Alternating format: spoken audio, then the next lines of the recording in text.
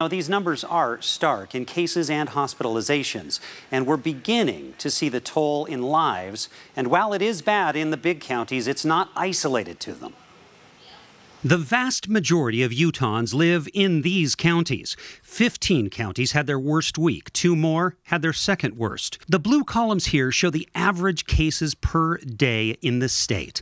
Multiply the height of the summer scare by 3. In July, we topped out just under 670 cases a day. Now we're pushing 2,000.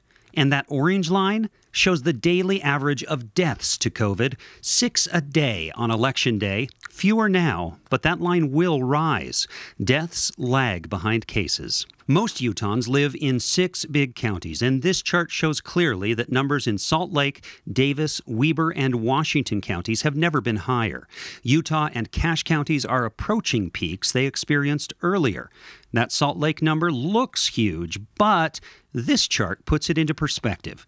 Judged by their population, the case rates cluster between 270 and 430 new cases in 1 week for every 100,000 people.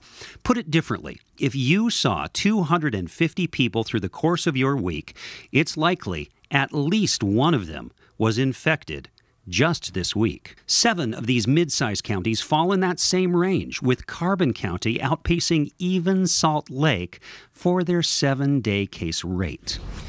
And if you are looking sharply, you may have noticed that Salt Lake passed Utah County for the first time in a couple of months in terms of the case rate, that weekly case rate, now the hot spot over and above Utah County, which is still a hot spot. Well, I've put weekly numbers for Utah's smaller counties that did have cases this week into our web story. Not including them with those statistics, they're too small. Comparing them on that same statistical basis wouldn't be fair. Live in studio, Max Roth, Fox 13 News, Utah.